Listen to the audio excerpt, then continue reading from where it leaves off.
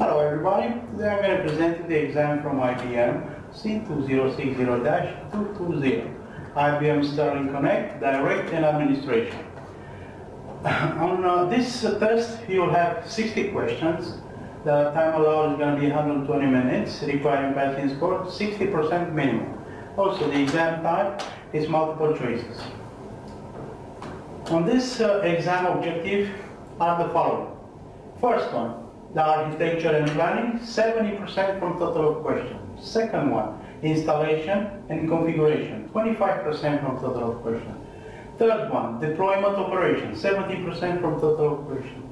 Next one is administration with 21% from total of questions. And the last one is going to be security with 20% from total of questions. Also, please stay tuned for next presentation from IBM, which is going to be C2060-350. Thank you very much for your attention, and I wish you good luck.